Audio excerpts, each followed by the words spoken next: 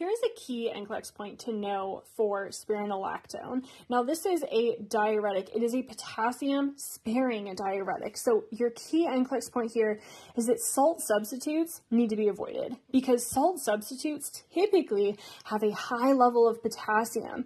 And because when a patient's taking spironolactone, that potassium is already being retained in the body. And so if they're also using salt substitutes in their food and things, then they're going to have that increase in potassium in their body. So if the medication here is increasing that potassium level, and then they're also having salt substitutes or other foods even that are high in potassium, it could elevate that potassium level too much, and we don't want that.